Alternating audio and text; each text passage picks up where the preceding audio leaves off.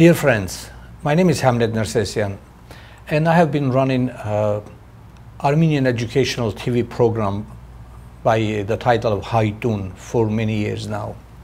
And we have conducted our show in Armenian language for Armenian audience for years.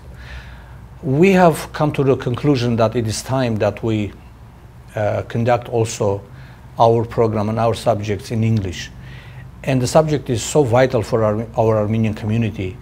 We decided to invite to our studio a member of a younger generation of the scientists, and we will discuss today the subject of the Armenian ancient history, the subject that is very crucial for all of us, and it has not been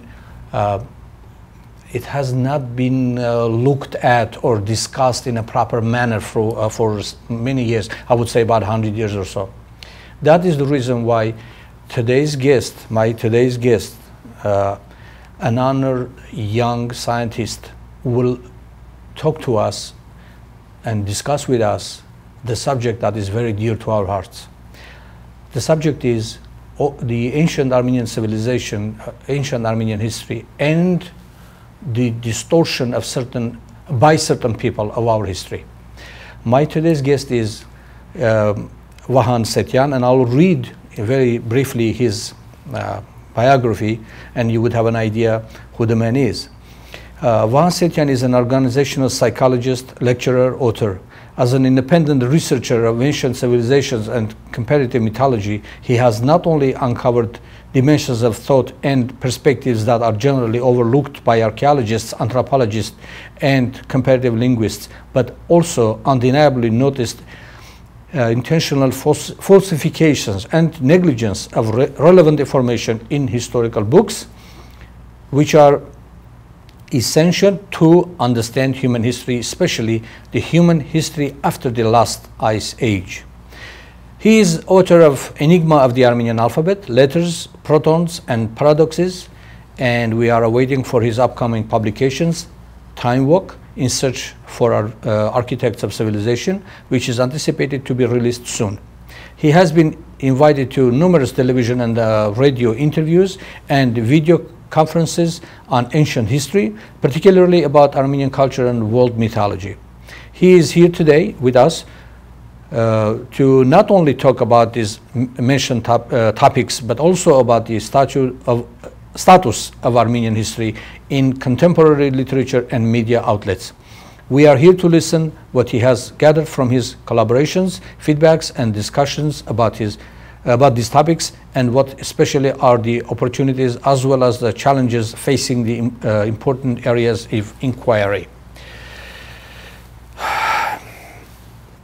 Now, since I mentioned Vahan Setyan is a young scientist, he holds PhD in industrial psychology, and he is heavily involved in researching the ancient Armenian history. Vahan, what brings you to that subject is my question. Well, thank you very much for having me. It's a great honor to be here, really, because the importance of the subject is so vital that everyone in the world needs to hear about it. When I was examining ancient civilizations, I realized that the further we go back in time, the more we see the Armenian culture, their language, and their heritage immersed in various continents all over the world. We can go to India, we can go to Sumeria, we can go to Egypt, we can go to North, even South America, and we can see fingerprints of the Armenian people, particularly.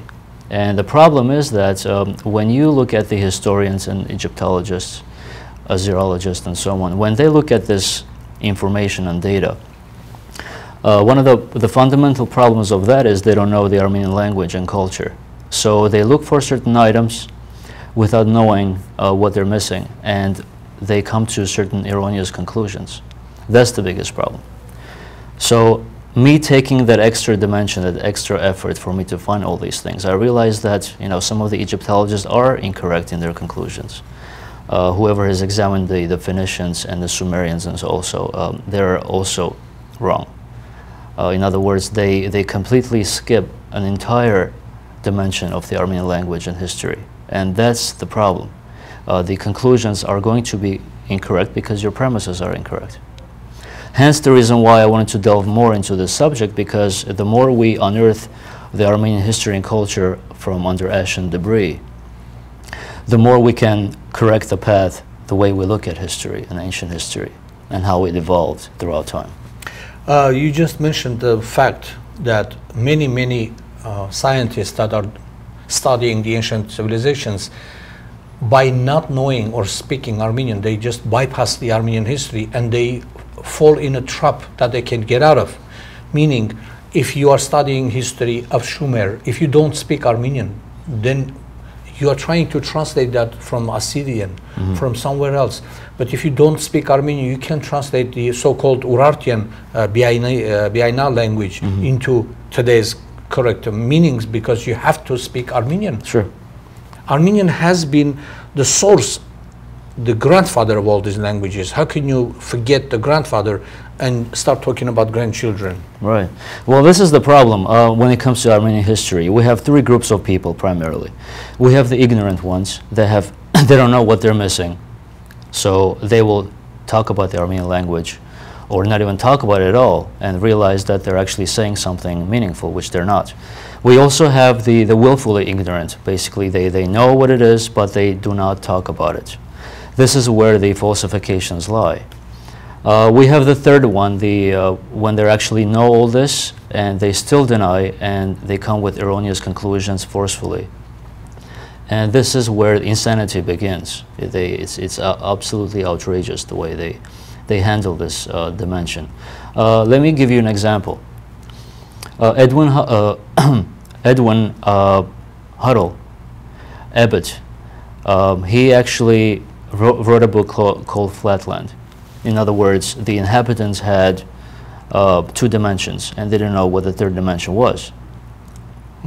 So if you're a 2-dimensional object, you don't know what the 3rd dimension is. You don't know what the 3rd dimension is. In other words, you cannot visualize what it is. So your world has to do with 2 dimensions. Now the 3rd dimension is the Armenian language. So now you realize the view that you have now, the things that you haven't seen before. So all these scholars and Egyptologists and Sumerologists and so on, once they realize this new dimension, their whole perspective changes. And it becomes irreconcilable with what they have done in 2 dimensions. So you have to realize that. Everybody needs to realize this. All the future scholars, if you're not going to utilize the Armenian language, you are missing a big picture, the puzzle, the other piece of the puzzle. For example, in 1800s, you had many German and British scholars who have always emphasized the importance of utilizing the Armenian language as key. You know, you have you have Robert Ellis, for example. He will do that. Hilbrecht, for example, Hermann Hilbrecht. He even said that the Hittite language is the Armenian language itself, or the old Armenian language itself. So there's a reason why they were saying it, because they could see it. But something happened during Abdul Hamid times. You know, you had the first Armenian genocide in 1800s, and then in the early 1900s, for the sake of uprooting all those people from there. And that's where the distortion started, all the way until, I can say, maybe 1990s. But we still have falsifiers out there, and they know who they are, and they know that I know who they are. And I've talked to them a couple of times. Vahan, let me put my 5 cents into this. My years of my studies have brought me to a very interesting conclusion. You were talking about the 3rd dimension. The 3rd dimension of understanding the falsification and their motivation is very hard one, but once you get to it, it's very simple. Sure. To eliminate the Armenian people out of the Asia Minor, to get rid of Armenians altogether, as Lawrence of Arabia said, we have to give the land to the West and we have to give the people, Armenians, to the Russians. That's their plan. Now, trying to understand now, today, what has happened and why they are doing this, it's very simple. Physical genocide, cultural genocide, and falsification of history. This is the third dimension that they had to carry out to be able to get rid of the Armenians from Asia Minor. So this way, there will be no Armenians and there will be nobody to claim the rights over that land. If you don't have the people, there is no claim over the land. Today, nobody is talking about Sumerians and Assyrians, whether or not they lived in those territories or not. Nobody's talking about Akkadians anymore. Those nations don't exist. So they can't come back and claim for land. So that's why the history is explaining or showing or discussing it the right way. But in Armenian case, Armenian history has to be distorted by them in order to get rid of the Armenians and their legal claim over the land. Sure, absolutely. And you can see that. It's extraordinary, really. Amongst all the ethnic groups, you have the Armenian people. I mean, if you're going to consider them to be insignificant, you know, why are you stealing their heritage? I mean, there is a reason why. If you don't find their history important, you're not going to do anything to distort it. But the reality is, it's like a food feast. Everybody just tries to get it like a small piece on their own. And whether it's in Georgia, whether it's Azerbaijan or Turkey, whatever is the Armenian heritage, they claim it as their own. I mean, besides from that, you know, you can see, let's say, a picture from 10 years ago of a church with Armenian letters on them, and then 10 years later, you see those Armenian letters gone. I mean, if you're doing that, there's a reason why you're doing it. I mean, why would you distort an ancient civilization's work? I mean, there has to be this evil notion of something that is behind it, and that's what it is. I mean, if it's insignificant, you're going to leave it alone, but apparently not. That's the reason why. That's the reason why it's not being talked about all the time. People resort to Wikipedia. I can make changes on Wikipedia, so you know, Wikipedia is a good start, but it's a disaster when it comes to doing your research with Wikipedia. You know, it's inane. Too much. Yeah, correct. Absolutely. And also for you to really realize this whole concept of Armenian history and their role in ancient civilizations, besides from knowing the language itself, you know, you have to understand their mythology. You know, you have to understand directionality too. You have to know who influenced who. Okay, we had several scholars. I think there are intentional distortions, but I mean, if you're calling the Armenian god Aramazd into a Persian god, you're reversing the truth. In other words, the directionality, instead of going from Armenia to Iran or Persia, it goes the other way around. Once you do that, your conclusions become incorrect, because many scholars with their linguistic models have considered Armenian to be older than Greek, than Persian, Irish, and German, and so on. So you have to follow that scientific progress. And I think that even Russell Gray and Quentin Atkinson, I think they are constricting our language. It is much older than people think it is. Of course, you can put 9,000 years and that's it, and period. Yeah. That's how far you see, but it doesn't mean that it's only that old. Let me add one more thing here in this concept. Let me play the devil's advocate here. Sure. They are calling that Armenian Aramazd is Persian, came from Iran. But if people just bother a little bit, just a few minutes, waste a little bit mental energy, and try to go back 3,000 years, try to find out when 3,000 years ago, what was going on in Armenian highland, culturally, militarily, whatever. Sure. We had huge empires, many empires, by the way.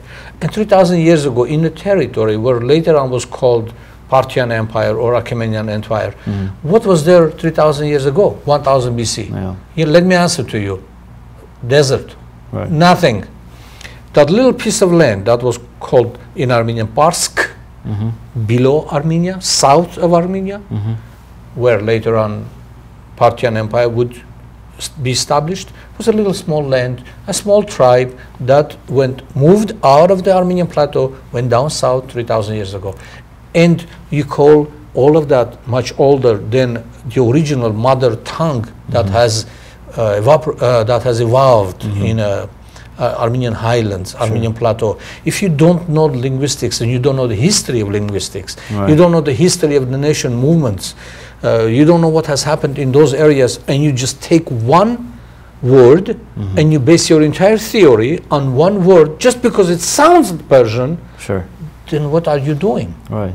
And the problem with some of the comparative linguists is when they try to examine the Iranian language with the Armenian Hittite and so on.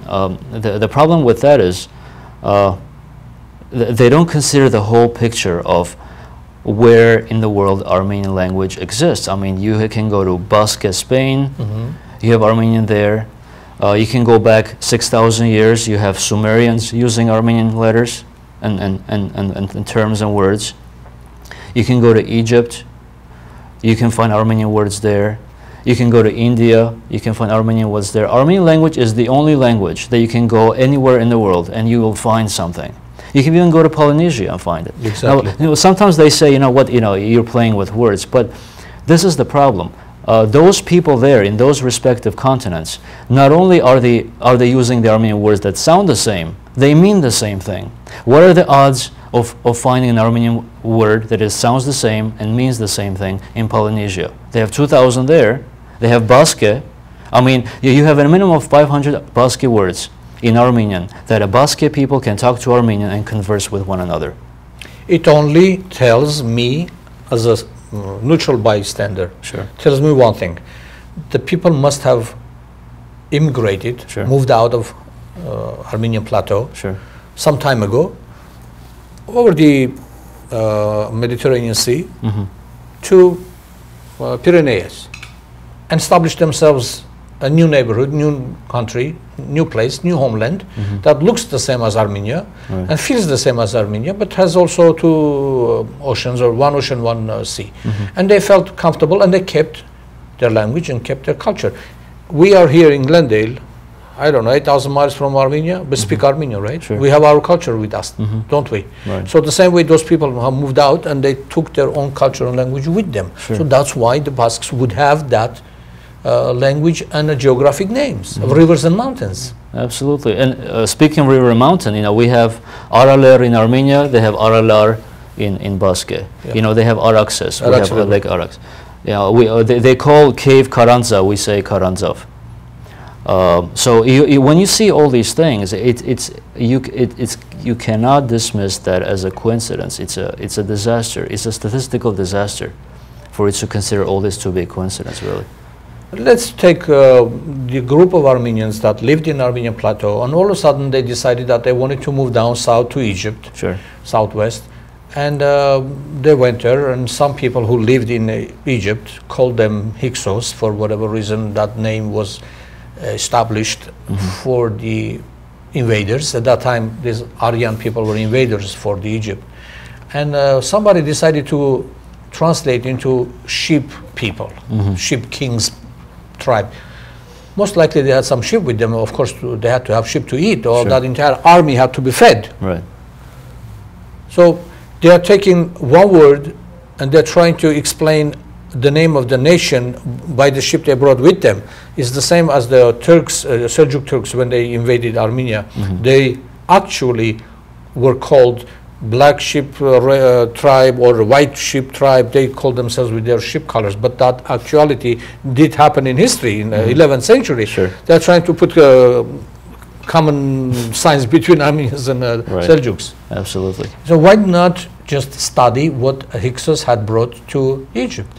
Hyksos leaders had brought to Egypt swords that would cut Egyptians' armor in half. Why don't they talk about that?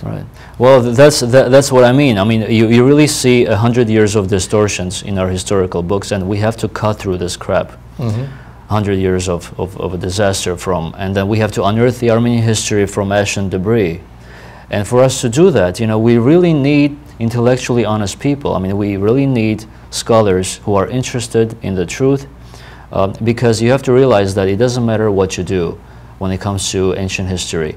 If you're not going to incorporate the Armenian history and language and culture into your analysis, your conclusions are going to be wrong. I always stress this. And we have to be glad that science now is helping us to unearth all this information.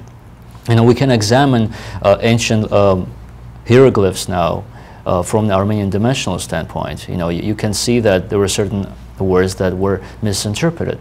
For example, they had the god Set. Well, it was written at ST as two consonants, but they forgot to pronounce the A in the beginning. So Ast and then you have Kir, so Astagir, which is the higher upper Egypt and the lower Egypt. If you combine it, it becomes Astagir, which does mean stars. So you see how the Armenian language has been immersed in different cultures, and then they take it to their own tangent. Now, just because it has been transferred to a different tangent, it doesn't mean the essence has not been remained so. It's just a matter of examining it from the Armenian language standpoint. And that's the disaster we're facing right now. On top of that, you have falsifiers or ignorant scholars who actually completely dismiss this dimension, which they're missing the third dimension, really. Recently, when the Armenian scholars and the scientists were able to discover the caves in Areni, and they discovered the old shoe and wine-making facilities and everything else. The British had an article written in one of their newspapers. They said, now we have to take the Armenian history, the world history. We have to take the world history 5,000 years further back. Because before that, the entire world, Christian world, had placed 6,000 years as a limit to existence of the planet. Right. All of a sudden, we have structures that are 10,000 years old, were built in Armenia, in heart of Armenia, and they can't explain how can structures be built 10,000 years ago when the world only exists 6,000 years. Right. Right. So they had to take back another 5,000 plus another 5,000 years to the human history and a civilization. Only they needed an excuse. The wine facilities found in Areni, and also, as everybody knows who is interested in the subject, they found a complete head of a young girl that was preserved in a stone. The entire head and brain and everything was preserved. They took it right to England. I never heard of it since. I don't know what they're doing, but they're trying to do the tests and find out what kind of DNA had that, that human being. You see, instead of getting deeper into falsifications, now the scientists have an opportunity to look into the newer, modern discoveries in other history, in other scientific directions. Sure. Not only the history and the language, but they can also go into, excuse me, into genetics. Right? And they can simply go into the modern opportunities of the science and try to put it all together. Sure. Yeah. I mean, now we're using archaeogenetics, we're using microbiology now for us to study the human evolution and beings and the Indo-European language and so on. Why constantly repeat that the Armenians came from Thracia, which is part of Balkans, right, when we know very well that only one small group of people had actually come from the west-east. Otherwise, mostly people traveled from the center out. Sure. Now they're taking one small group of people who has traveled from Balkans back to Phrygia, and they are constantly talking about that little group, and they try to prove that little group is the mother nation of the entire Aryan race that has lived in Asia Minor for, I don't know, 30, 40,000 years. Right. I mean, this is ridiculous. Even Robert Ellis has mentioned that the Etruscans had migrated out of Armenia. Well, sure. Lydia and Phrygia and so on, he says that the continents between Armenia and Etruria is basically one. It's the same people at different areas and different names and so on, but they're the same people. The problem with saying that the Armenians came from another location is basically you're dismissing history, you're dismissing archaeology, you're dismissing language, their culture and heritage for you to do that. You know, that's what in the age of information, when you say or claim something like that, you are really either you have been sleeping in your office for 50 years, had no contact with new theories, or there is something wrong with you to name Armenian people as newcomers to their own lands. I mean, just because we say Urartu, it doesn't mean the same as Ararat. I mean, it's the same thing with a different way of writing it. I mean, even the petroglyphs in Ukhtasar and Jermazor can be translated in Armenian. In other words, the goats you know, 80% of the petroglyphs are goats. It has been known now that the earliest flag was found in Armenia as a petroglyph, carrying a goat in a sun, in a basically like a flag format. So we can see how the human progress coming into contact with human civilization, and how metallurgy and agricultural plans and animal domestications have really radiated out of the Armenian highlands. And most of this information is really preserved in the Armenian language itself. You see, the Armenian language is a fossil. It's not even a language, it's a fossil. It's a mathematical fossil. It's just like the dinosaur bones that we find. So you can't examine a dinosaur if you cannot examine the bones. Same thing with the ancient history in the European language. If you cannot examine the Armenian language, you're missing the whole fossil. The centerpiece of the puzzle. Absolutely, absolutely. As you even said that all arrows lead back to Armenia. I mean, it does lead back there when it comes to civilization. Yes, absolutely, absolutely. And I have not heard any theory that people from Ireland have traveled to Armenia. I haven't heard that. But it's very natural, only natural, that if we believe in Bible, and if we believe that the the first humankind, Adam and Eve, were created by God in a Garden of Eden, which is in the heart of Armenia, sure. And then they multiplied in the heart of Armenia, and they start speaking some language which happened to be later on called Armenia. Right. And why don't you believe that those people multiplied and moved out? Right. Nothing in nature ever comes from outside into the center. Everything goes from the center out. It disperses, exactly. That's how universe works. Yeah, I mean, you have to look, even the Bible, I mean, you have to look at it as from a natural standpoint. I mean, you can't use it as a theological dogma. I mean, if you literally believe what's in there, there's something wrong with you. You have to look at it from a natural standpoint. It's not a literal translation. It's allegorical. It's a metaphorical. It talks about the stars. It's astrotheological scripture. It talks about the stars. It talks about certain events that has taken place that has nothing to do with the supernatural. It has to do with a natural order of things. And of course, when you have people who take it literally, they take it to a wrong tangent. And right there is a falsification as well. I wanted to talk about it, but I'll talk about it next time. Yeah. We have, besides from historical falsifications, we have theological falsifications, especially coming from Abrahamic cults and the three major branches. They are indirect falsifications of human history, of Armenian history. It's irreconcilable. And I'll talk about next time, but I'll give you a chance to continue with this discussion itself. Yeah.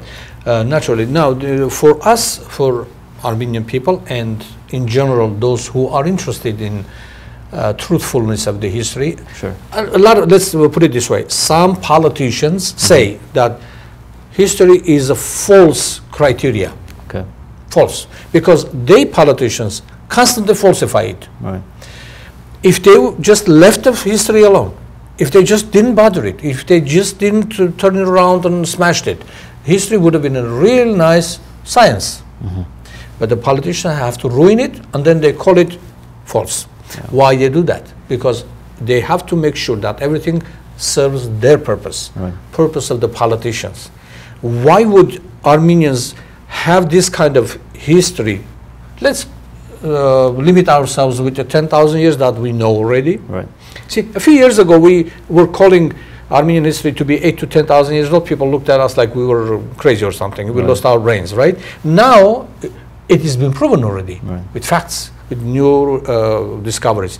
Now, if we only limit ourselves with this 10,000 years and we say, okay, if that group of people lived and created things on that land 10,000 years ago, why are you trying to bring them from somewhere else? This is my beef with these people. If you are telling me that Armenians came from somewhere, from Africa or from Macedonia or whatever, can you show me one structure, one cemetery, one graveyard, one gravestone that the Armenians have left behind? If they lived there before, then they must have had some kind of structure. Right. They must have had some kind of graveyard where they buried their dead, right? Show me one. If you show me one, I'll show you 1,000,001 in Armenia, in Asia Minor. Right. So that is my sure. problem with them. As you already mentioned, I mean, you realize now how intellectually and logically bankrupt their analysis is when they try to falsify the Armenian and human history altogether. You know, it's completely bankrupt. It doesn't map onto reality at all. I mean, you have, for example, the topics about the Aryans, for example. It's an interesting one. But you cannot talk about the Aryans when you do not define the word Aryan in Armenian. Yeah, I mean, try to explain that in Turkish. What would you get? Yeah, yeah, exactly. I mean, there is a reason why it's called Aryan. I mean, Armenians have the ending with YAN or IAN now. There's a reason. You know, AR, those two terms, two letters, R. Armenians probably surpass 200 to 1 with other languages when it comes to the word R in their language, in their words. They have the beginning, in the middle, at the end. More than 10,000 words, I might say, that R starts with R or ends with R or is in the middle of the word itself. And there's a reason why for it, because they're worshippers of R people, the Sun people. So when they go to different places throughout history, they take the sun worship and all the aspects to those lands. They take it, they interpret their own way, they incorporate some of the words into their own scripture, and they take it into their own tangent. But it doesn't mean that you have to separate this from the Armenians themselves, or not even talk about it. I mean, look at the Indian scriptures, the Rig Veda. Okay, if you look at it the opposite way, Rig becomes Gir, which means written. Aveda means Avetaran. Gir, Avetaran. It's an Armenian word. Even the Iranian Avesta. Avesta is Avetaran. So again, the directionality needs to change. Instead of from Iran to Armenia, it goes from Armenia to Iran because the language is older. The people are older. If you read the Gershman written work, it says that the Persian culture has its foundation from the Armenian highlands. He says that.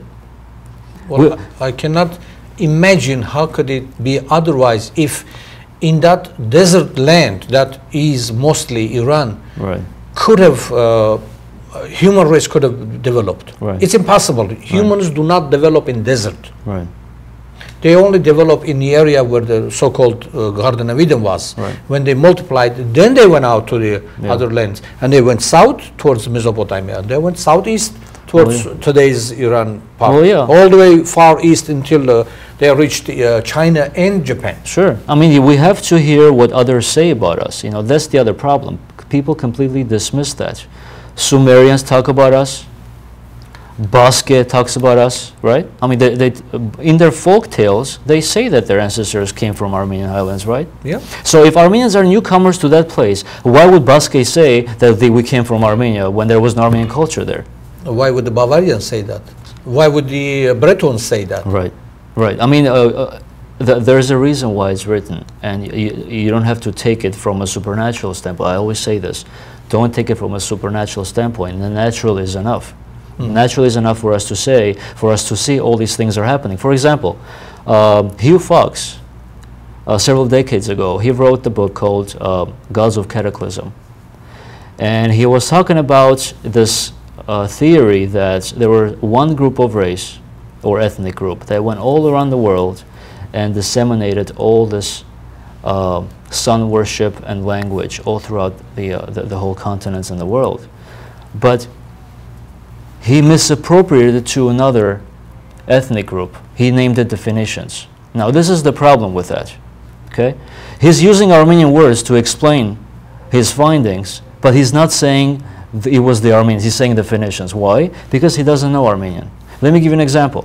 He said that when Phoenicians came to the New World, in other words, South America or North America, they didn't know what the land was. He's writing this, I'm quoting this. He said that those Phoenicians named it, the place, as An-Anun.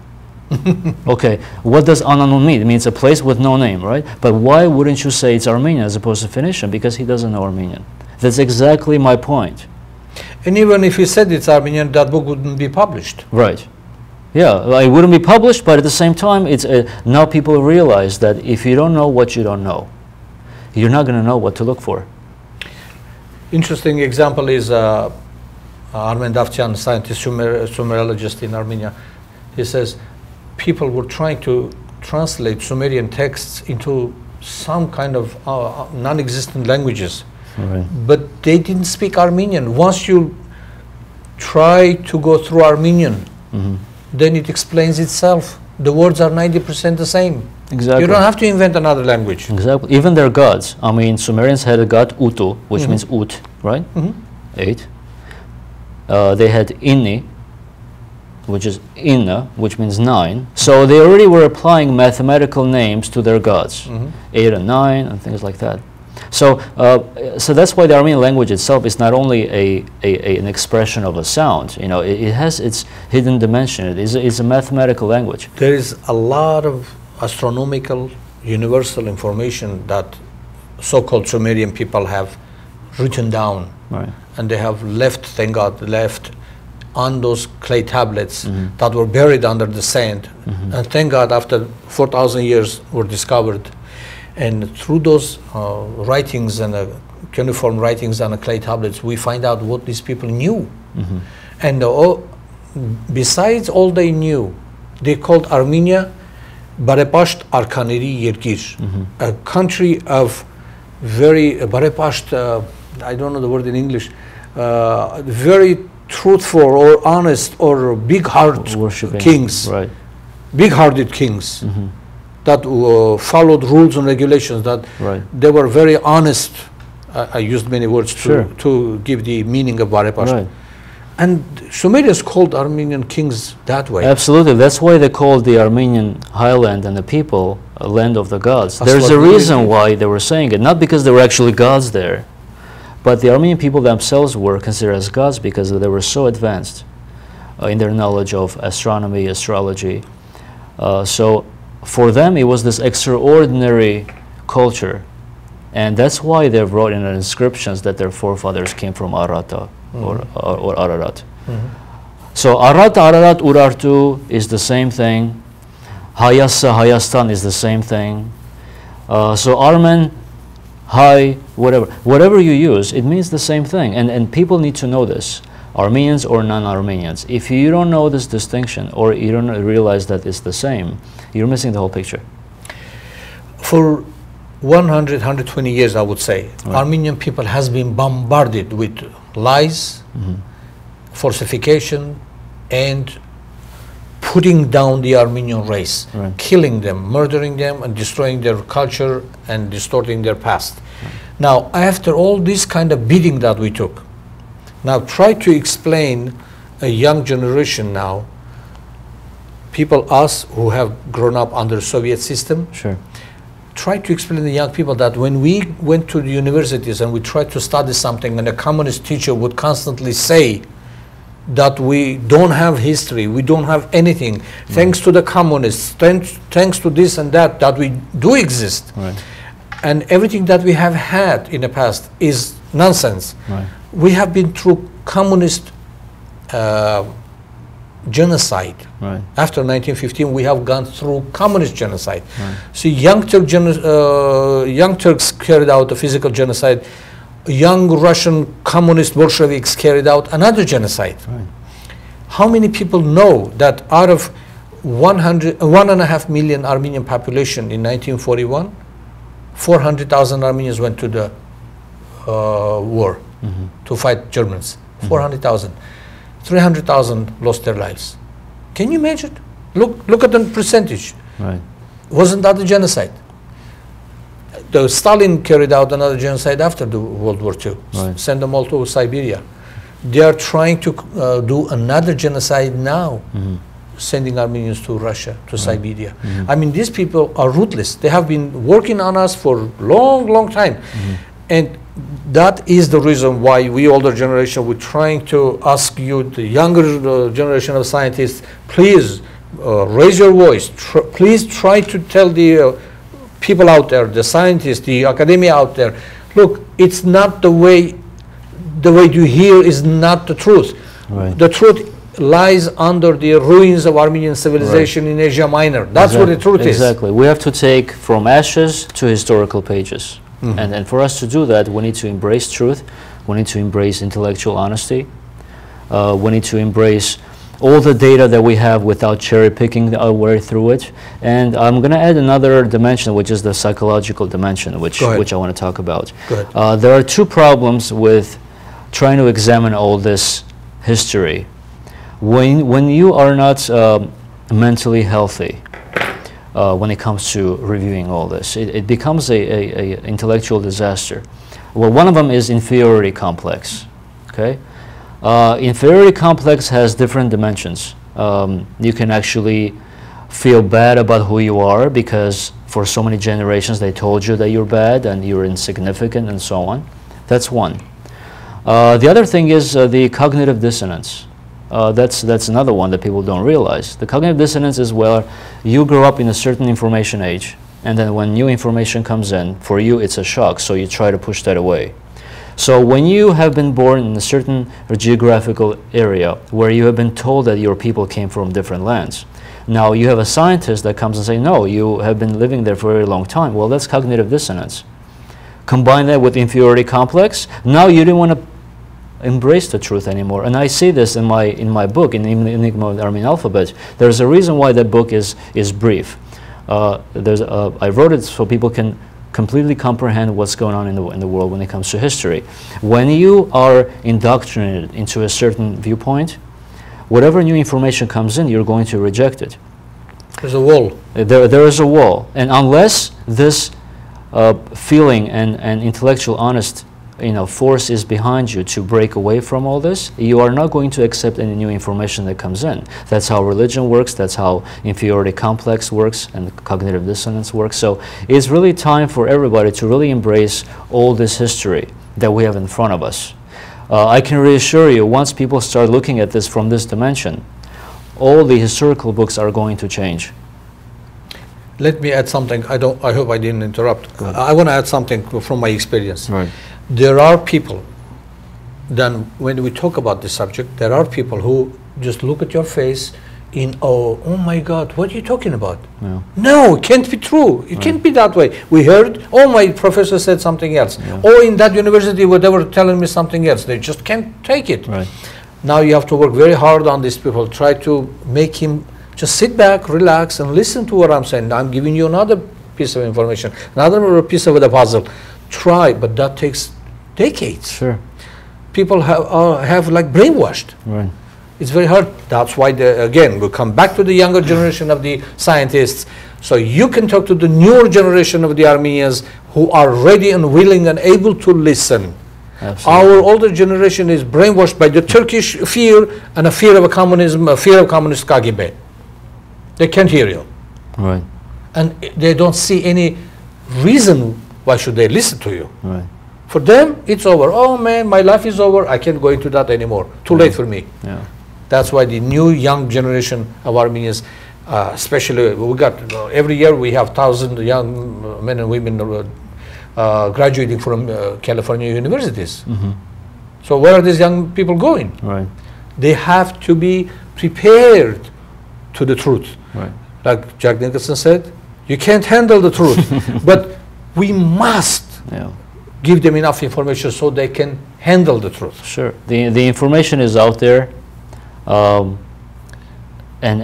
what I want to emphasize mostly is that if when you're ready to embrace the truth, it's really waiting out there for you. It's just a matter of you taking that extraordinary leap. And it's not that great of a leap. I mean, you really have to embrace not even your own culture, but the human history overall. I mean, you have to look at it from a natural timeline, who influenced who. And for you to do that, really, is you have to read not only American books, but you have to read the European journals, you have to read scientific journals themselves, comparative linguistic analyses, and so on. So all these you have to take into account. And unless you take this dimension that I mentioned into consideration, your conclusions are going to be wrong. Now, let me ask you a simple but hard question. Sure. Where do you think your generation of scientists, academia, has to start now? We have to just kind of throw all this in the trash, what has happened in the past. We have to start it all new. Right. You have to be able to give this new young Armenians a route, a true, honest way of studying themselves, their history, and their future. But like Sumerian said, whatever has happened in the past is going to happen in the future. What's going to happen in the future has already happened in the past. Sumerian tablet. Now, if everything has already happened in the past, can't we just look at the true history, true historical facts, and study it from them? Then we see the future. Sure. Can we do it that way? Yeah. Well, I can, because people need to be ready. You know, you have to realize that certain academicians and scholars, when they have a certain theory that they support, when they see new information comes in, they always reject it, because they don't want their hard work to go in vain. And same thing with Egyptologists, for example. I don't know why people think that the Sphinx was made by the Egyptians. I mean, absolutely not. You see, but the mainstream thinks that they have built the Sphinx. So-called Egyptians have started their existence only like 2,500, 3,000 years BC. Right. That's where this so-called Egypt has originated. Right. And Sphinx, Americans are have proven already. Right. Lately, that is at least 12 to 14,000 years old. It has to be. At it least. has to be, because as I mentioned, you have to look at what has been written or what has been orally given to us from an astrotheological standpoint. You know, you have to understand the stars. You know, you have to realize why is the Sphinx to a certain extent facing a certain direction. Facing the sun. So if you look at that, it becomes anachronistic for us to say it was built by the Egyptians, because if you go to the age of Leo, you don't have Egyptians there anymore. But even from a linguistic standpoint, you already have Armenians going back at that time. Very simple. Let me give you an example. About 8 years ago, I was walking up, climbing up mountains in Armenia, and one of the mountains called Ajdahag in Gegarkunik. There are millions and millions of petroglyphs. So we ran into one that is 2 meters by 1.5 meters, and we were just shocked. On a basalt rock is carved the entire Milky Way galaxy with all the stars in their absolute correct position. And the zodiac, 12 signs, boom, boom, boom, boom, 12 of them in exact position the way they are in the universe. Right. And this is like 3000 BC. Now you tell me, whoever did this, did they know the universe? Well, of course they have, and it actually proves the point that those people have been gazing the stars for a very, very long time. I mean, if you have Portasar, which is now called Gobekli Tepe, but you know, if we look at it from ancient Armenian standpoint, if you look at the structure, you know, you have to realize that those people have been around for a very long time. Before that, for them to know the stars, for them to do all that, it's a burial ground, intentionally covered and things like that. So you have to, again, push back time even further all the time.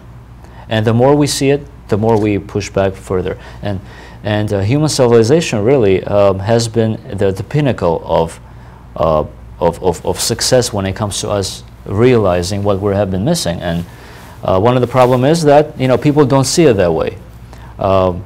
They do not want to see it that way because they have been taught, like you mentioned, in universities, that it has to be a certain way as opposed to another. And by doing that, you are really hurting the history of the human civilization. We can even not talk about the Armenian civilization, just even a human civilization itself. When you don't consider the truth or even consider all what has been happening in their proper timeline, you are doing a disservice to your children, to future generations, and all they're going to do is just read falsehoods and think that they're doing justice. I mean, we really have to honor our ancestors, what they have done for us. Yes. But what happened was, approximately 1700 years ago, we destroyed all that in Armenia. Completely. 99.9% of the Armenian culture was destroyed. New religion comes in, burns everything. Now we're trying to unearth all this information forward, and becomes a tedious task because you have theological forces that don't want you to know all that. I mean, look at their websites. You know, they talk about certain things that is not even true. Even our own theological websites. That's problem number one. And two, you know, you have American historians, professors, they lie about the Armenian history. And you have Armenian students going there and learning about their history, and they learn that they came from somewhere else. Well, and I must admit that, unfortunately, those who are falsifying our history are being well paid. They are not doing it for fun. They are doing it for money. And if you follow the money trail, you will catch the culprit. Yeah. And they are following the orders. Yeah.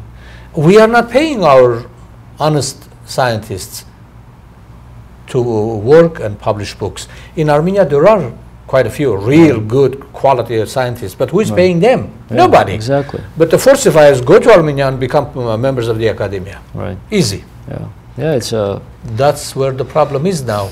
We have to open up the eyes of the young generation to understand what's going on. My main question, why do you think it is so important for Armenians in general, but young Armenians, scientific Armenians and Armenian academia, why is it so important to tell the young generation that is going through the colleges and universities the truth? Why? The truth hurts. Why do you want to hurt your young generation? Right. By giving them the truth. Well, yeah, I mean, the truth is a bitter pill, really. It's very bitter. But once you take it, you'll be well soon. So we're trying to have that small pill of truth given to people in our younger generation, and hopefully within the United States and abroad. You know, I'm hoping that at least this video will invigorate them to learn more about their roots. And is it true that the truth shall set all of us free? Absolutely. Absolutely. So they're free. kind of they're confronting each other, those two ideas, right? Yeah. The truth hurts, but at the same time... Well, it's a paradox, really. But at the same time, we have to face the paradox if we're going to find anything meaningful behind what we read. Looks like we have to smell the coffee. Isn't it? Absolutely. Yeah. Now, if you were to think about it and what direction the other younger scientists or folks who are interested in studying the true history of Armenian people, or in general history of the Mesopotamia, or history of the world, or people who are interested in finding out the truth, Right. what can we suggest them? Well, yeah, I mean, if you ask me whether there is one single book in the United States that has been published about the truthful Armenian history, I'm going to say it's zero. Zero. It's zero.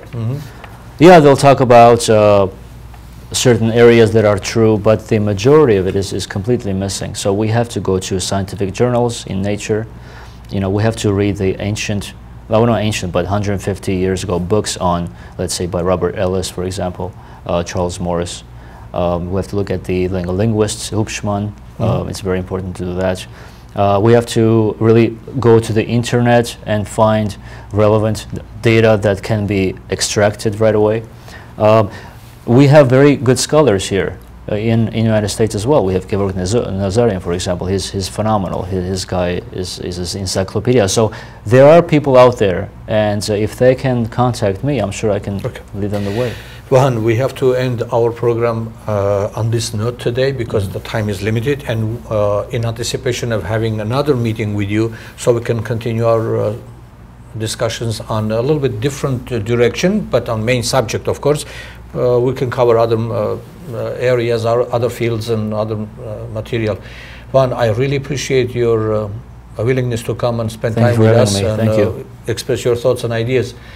Out to our viewers, I have to say, people, you have to read. You have to read and you have to study, and only the truth will set us free. For finally, my word is, let's learn, let's study, and let's get educated, and then we have a right to express our ideas and our thoughts. So far, this program came to an end, dear friends, and we will continue on next time. Thank you very much for being with us. Vahan, thank you very much for being with us on this program. Thanks for the opportunity. Appreciate it.